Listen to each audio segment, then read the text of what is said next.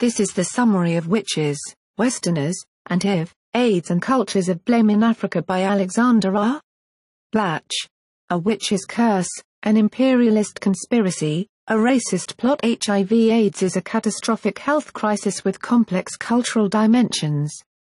From small villages to the international system, explanations of where it comes from, who gets it, and who dies are tied to political agendas, religious beliefs, and the psychology of devastating grief.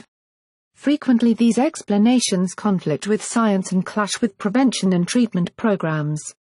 In Witches, Westerners, and HIV, Alexander R.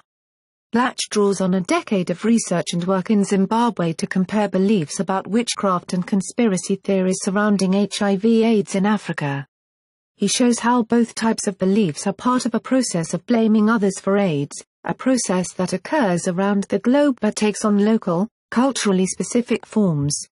He also demonstrates the impact of these beliefs on public health and advocacy programs, arguing that cultural misunderstandings contribute to the failure of many well-intentioned efforts.